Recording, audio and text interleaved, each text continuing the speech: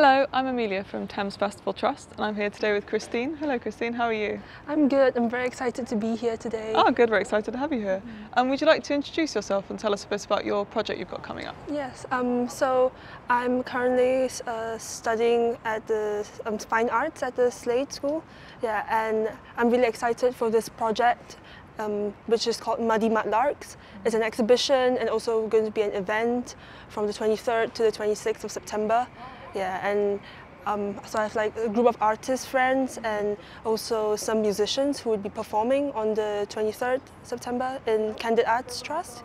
Like it'll be at the basement gallery, and yeah, I'm really excited for it because yeah, I love mudlarking a lot, and it's great that there's this platform for us to just experiment and enjoy ourselves about this theme. Yeah. Oh great, so how did the project kind of develop? I think it was because I've been really interested in mudlarking this year, and especially during the lockdown because there was nothing to do at home.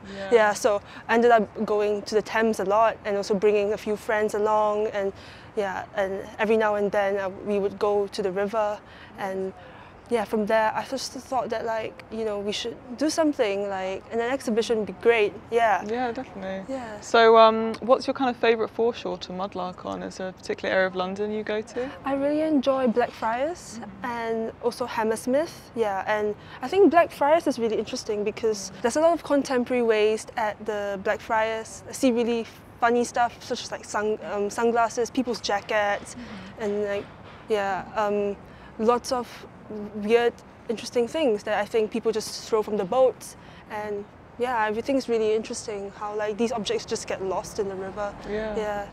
What's the most kind of unusual thing you found there, do you think? I found a motherboard from a computer.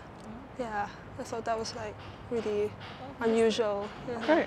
So, and what can audiences sort of expect from the exhibition? What kind of things have you guys found to put on? Yeah, I think audiences can expect something really muddy, really dark.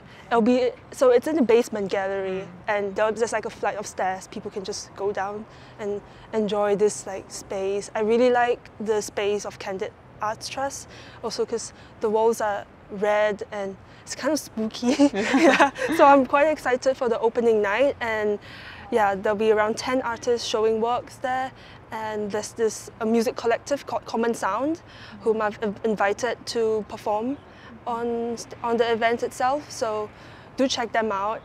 They're really amazing.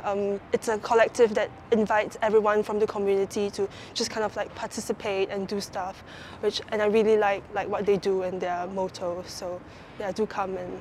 Great, definitely. How can people kind of find out more about the project and the event? We have an Instagram page called Mudlarks. Yeah, so you can check that out. Yeah. Great, okay, well, sounds really interesting. Can't wait to see it. Thank you very much for talking to us about it. My pleasure.